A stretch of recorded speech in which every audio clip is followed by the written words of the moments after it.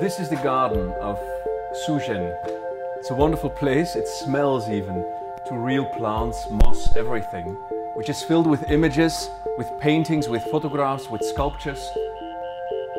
Everything looks so peaceful, but at the same time, all the roads inside of the garden are roads which are taken from maps where people have protested, where people have come to the street.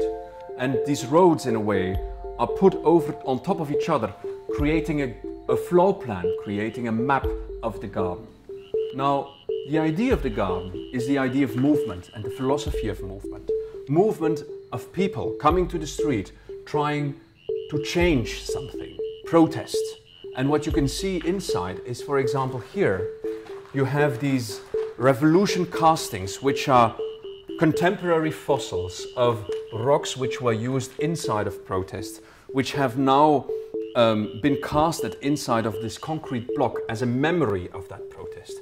Together with paintings and photographs, everything deals with how people have this incredible urge to change things, to never stand still, but to look for how a society can move, how they as an individual can move.